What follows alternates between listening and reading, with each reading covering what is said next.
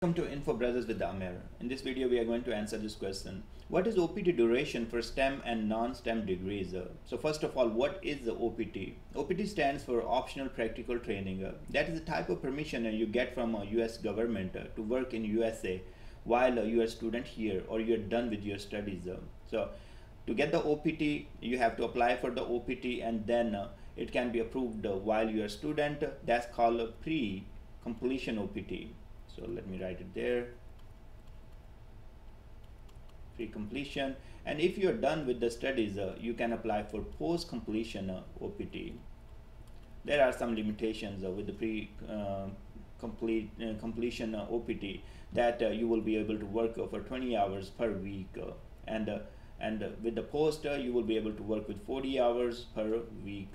So pre-completion OPT is okay when you are a student, you are working on your studies and you get some internship, but I recommend using the CPT instead of OPT while you are studying, because the CPT can be also 9 months. So why to waste that pre-completion OPT time? When you get the CPT, you can still make the money, you can still work with the employers, and then once you are done, you try to get the post-completion OPT.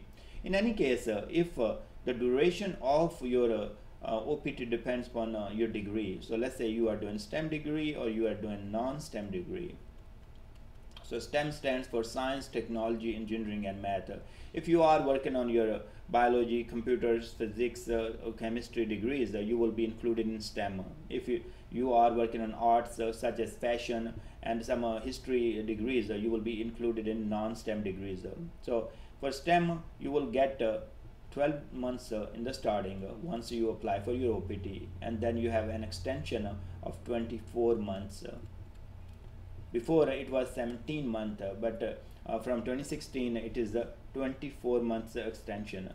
But with the non-STEM, you will always get 12 months of your OPT. So that's where you need to make very precise decisions. You don't want to waste this time, or let's say if you are doing non-STEM degree and you don't want to waste 12 months on a pre-completion while you are studying only for 20 hours. You want to use this time maybe as a CPT while you are studying. Don't apply for pre-completion OPT and then apply once you are done with the study, so you can convert your F1 visa to H1B, and your employer will do that for you. Now there are certain rules with these STEM and non-STEM degrees OPTs. So let's say if you are done with your studies, you apply for your OPT, you got the OPT in 90 days.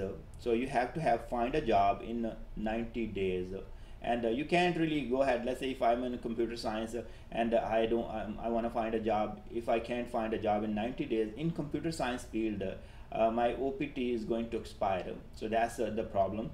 So if you are a fashion designer and you find a job of maybe selling or some products on some shop or gas station, that's not the job you need to find. You need to find a job in your related field.